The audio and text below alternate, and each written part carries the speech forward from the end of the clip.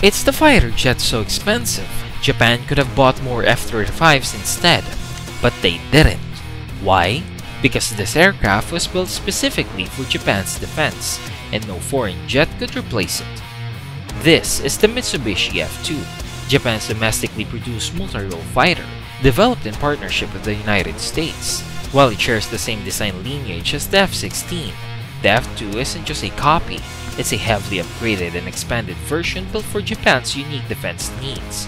Introduced in the early 2000s, the F-2 features a 25% larger wing area than the F-16, giving it more lift, greater range, and the ability to carry heavier payloads, including Japan's own AAM-4 air-to-air missiles and advanced anti-ship weapons.